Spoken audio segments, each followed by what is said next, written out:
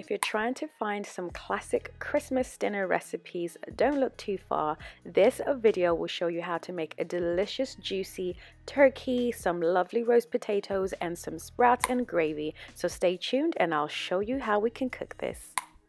Let's start by making our juicy roast turkey. So here I'll be adding some black pepper, some sea salt, cayenne pepper, garlic powder, onion powder, as well as some smoked paprika to create my dry rub. Once you're done with adding all the seasonings together, just combine them until they are fully blended. That way you make sure that you get the same amount of deliciousness all over the turkey. So here I have my turkey, which had already been washed and pat dried with a kitchen towel. Now what you want to do is to thoroughly season your turkey. Make sure it is fully coated with the seasoning. Don't worry about being heavy-handed because a majority of that seasoning will probably drizzle off as you are cooking it. So just lather on the seasoning and make sure it is absolutely coated. Then what you will do is to move on and to use all the delicious and aromatic fresh herbs that I mentioned in the beginning. So that's your parsley, your sage, and your rosemary. You want to go ahead and cut those, and this will serve as part of our butter and herbs stuffing, and you will see how that comes together. Now you want to go ahead and pour some lemon juice into your herb.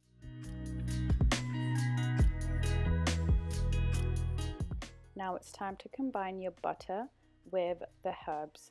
What you want to do is to ensure that your butter is at room temperature when you start working with it. This will make it a lot easier when it comes to combining together with the herbs.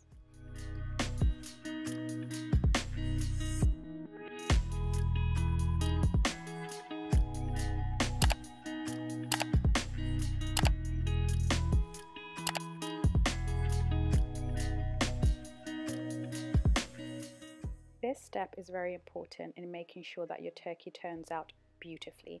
What you want to do is to wear a pair of gloves if you're a little bit squeamish about touching a turkey without it, and you want to actually separate the skin from the meaty part of the turkey, therefore creating a pocket where you can actually add your butter and herbs stuffing. It's honestly really easy. You just have to have a little bit of patience and work all the way through the turkey.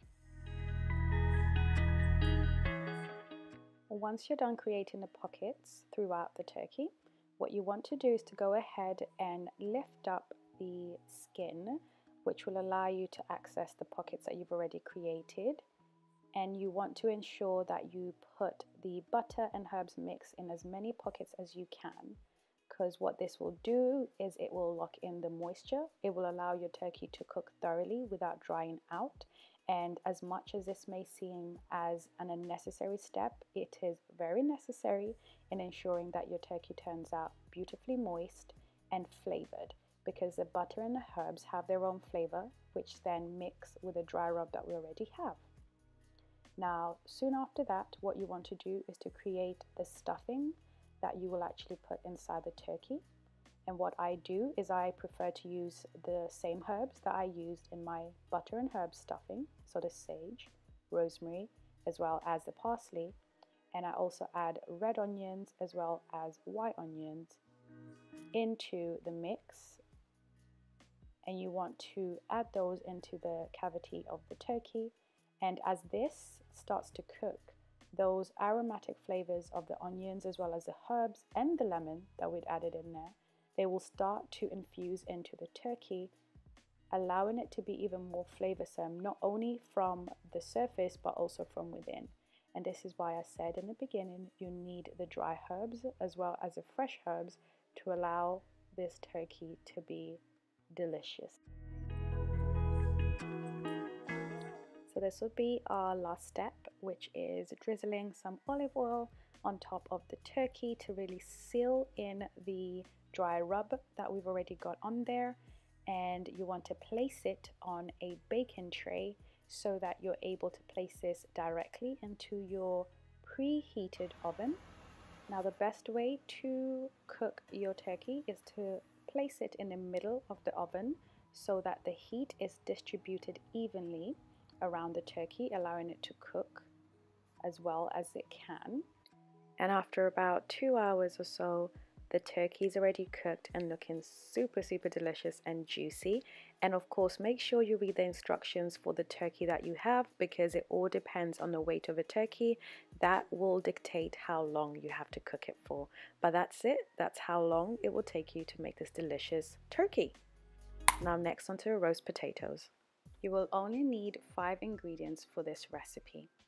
But first, you want to start by peeling the potatoes.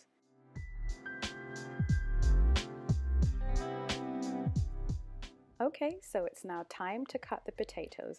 I chose to cut these potatoes in halves because I wanted to have the larger roast potatoes.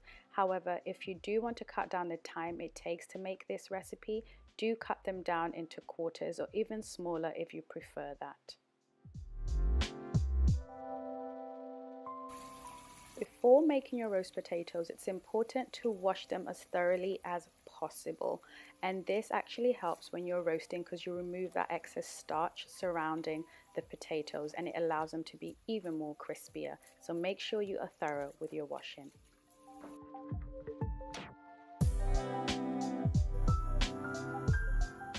Once you've cleaned your potatoes and drained the excess water, you can go ahead and add some cold clean water into your pot.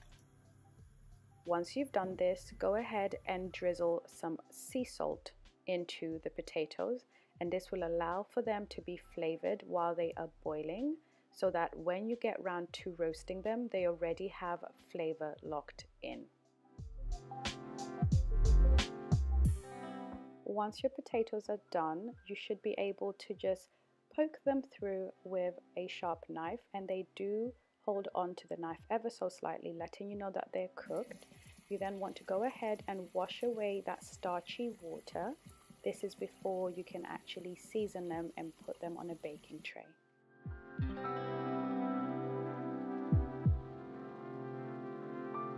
Now for the fun part, you want to go ahead and season your potatoes with sea salt.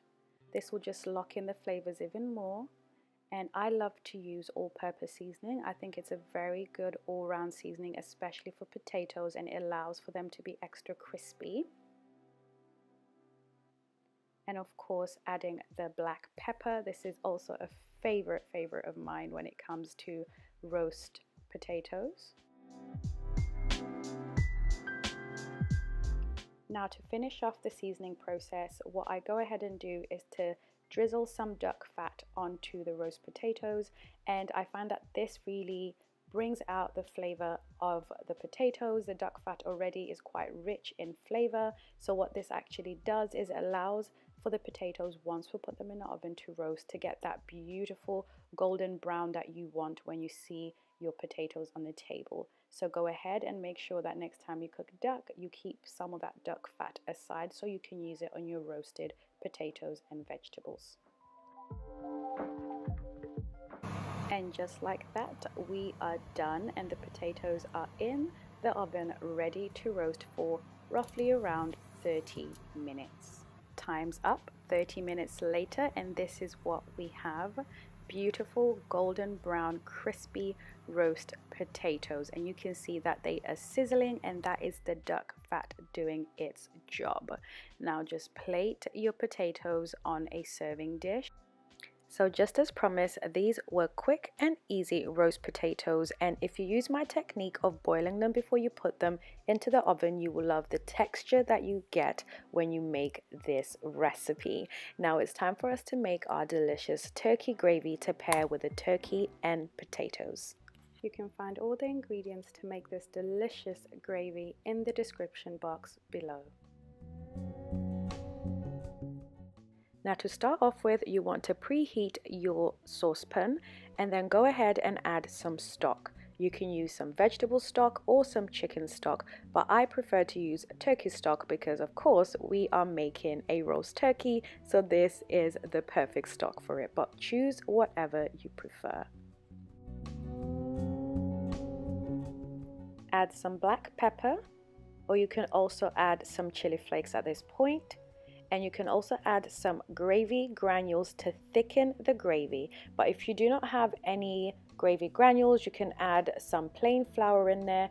Just add it periodically so you do not get the clumps in there, and use a whisk where you can so that you can make sure the gravy has a nice smooth consistency.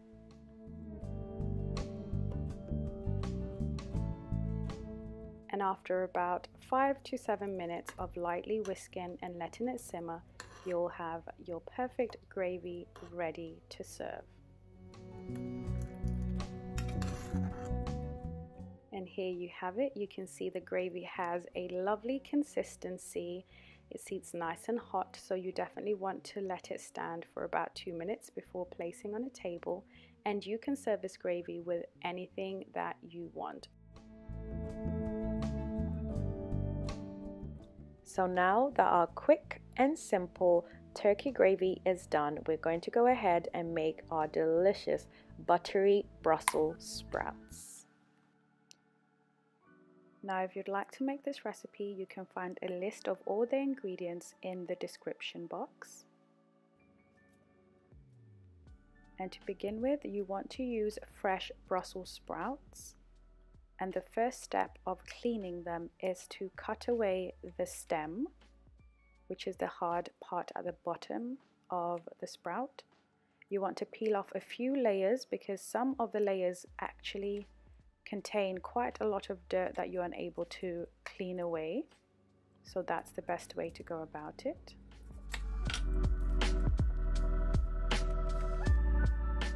Now, after cleaning the sprouts, what you want to do is to actually rinse them under cold water just to get the excess dirt off of the sprouts. And this is what you should have. So you can now transfer it onto your baking tray, ready to be seasoned.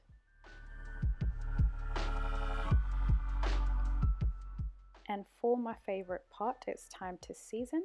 So I will start with some salt and follow up with some garlic powder, black pepper,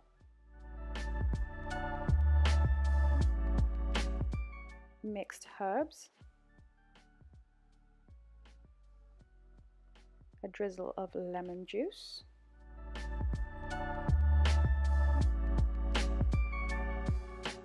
and drizzle on some melted butter to really seal in the dry ingredients.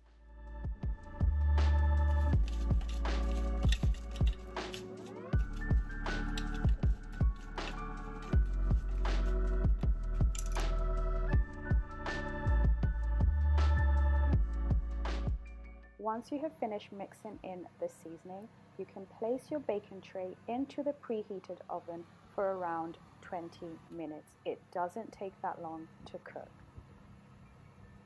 And after 20 minutes, we are done, and you can just see how beautiful the Brussels sprouts are. And I can tell you that the aroma in my house right now is phenomenal.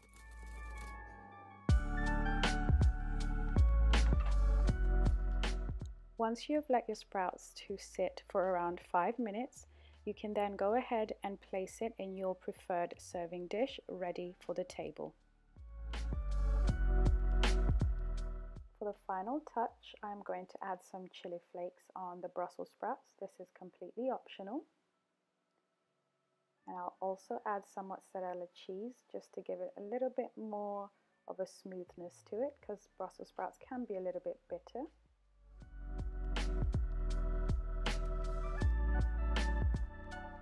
And we are done. Delicious buttery Brussels sprouts. If you've never tried Brussels sprouts before, you will absolutely love this recipe.